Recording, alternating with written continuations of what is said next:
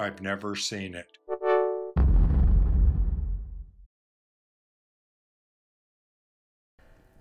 All right. The sound of the American West. Interior, saloon, morning. Sunlight shines through the windows of an empty saloon. The room is quiet, only the sound of shuffling glasses can be heard as the bartender, mid-30s, mutton chops, dusts behind the bar. A drunk man, 50, also has mutton chops. Everyone in this film has facial hair for some reason. Sits at the counter, unmoving. All right, George, I'm gonna need you to get on out of here. Fuck off. Buddy, you need to go home. You're not the fucking boss of me, and I ain't your buddy. If you want me out of here, you're gonna have to get the sheriff. George, you know as well as I do that the sheriff in this town is a huge damn wimp, just a real big pussy. One of the weakest, ineffectual men that's ever existed. He ain't gonna do anything about this. Hell, he ain't gonna do anything about any of the problems in this town. The bartender's words are interrupted by the sound of the saloon doors quietly swinging open.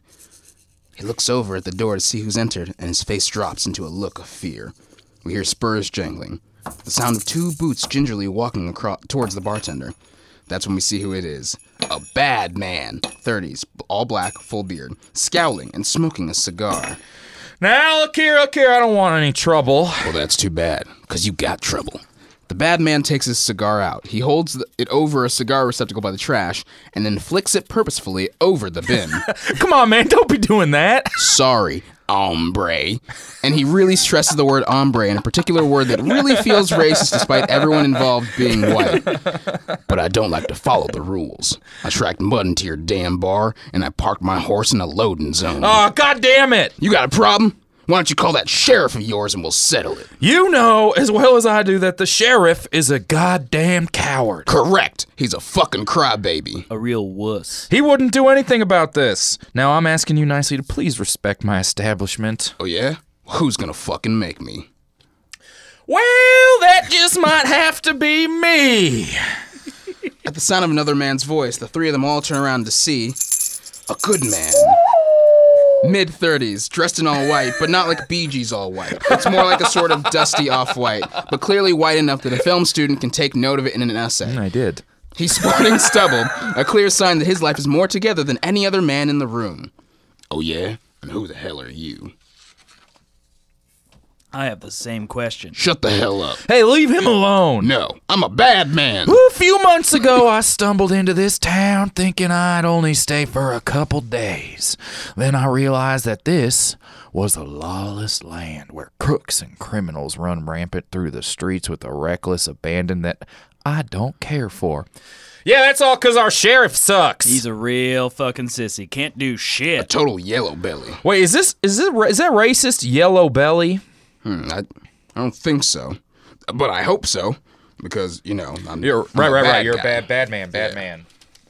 Well, if this is a town without law and order, then someone's gotta deliver it. He picks up the cigar off of the floor and carries it over to the cigar receptacle, all while staring the bad man in the face.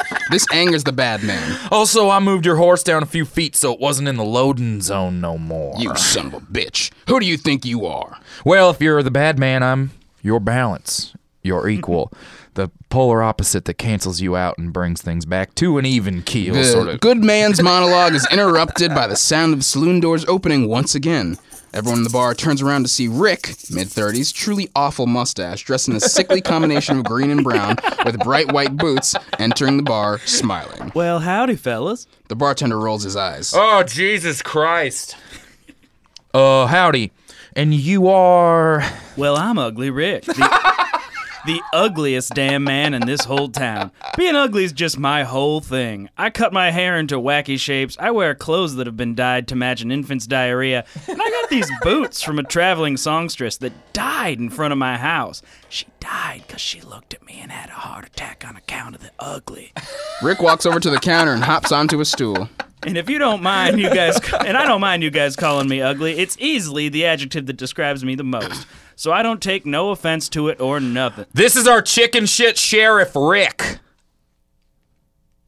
Morning, cream puff. Jellyfish little bitch boy. No, I'm not. These guys, they're so playful with me. I'm not a chicken. That's not like I may have been cowardly before, but that's not my thing. I'm ugly.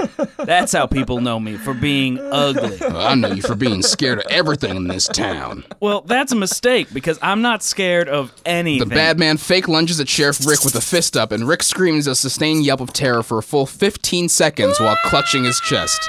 3, 4, 5, 6,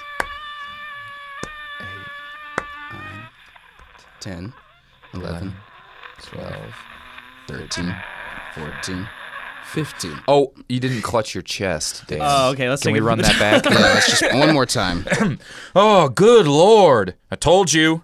Namby-pamby. I thought he was gonna kill me. Of course you did, you big wuss. I already said that one. Oh, you did? The bad man pulls out a thesaurus and starts rifling through it. Now look here, you guys have all been mean to me for so long just because I get scared sometimes, and I'm sick of it. You should be nice to me, because I can send you to jail. Well, you should be nice to all people regardless of their power. That's the only way to live in a just society. Well, you sound like a huge nerd. Yeah, I'm generally on your side here, but that was a lame-ass thing to say. Schlemiel. He's a schlemiel. What is that? It means idiot. It's Yiddish, right? Yeah, I think so. Never heard it before, which makes sense given how few Jewish people inhabit this here populace. And as a bad man, I obviously support that, but boy, does it expose some of my cultural failings at times. Whatever. Look, I'm rebranding from here on out. No more calling me Rick the Coward, or Chicken Rick, or Crybaby Rick, or Lily Liver Rick. From now on, I am Ugly Rick. I'm ugly, goddammit. I'm the ugliest man in the entire fucking town, and nobody can take that away from me. Everybody turns to the bartender, who rolls his eyes and sighs begrudgingly. Okay. Whatever you say, Ugly Rick. Rick smiles warmly, feeling accepted.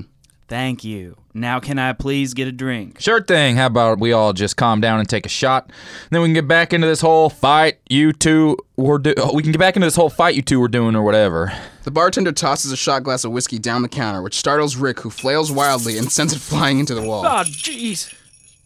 Jesus Christ, man! He sent it too fast. You saw it. He threw it at me. And that's the good and bad and the ugly, I'm sure of it.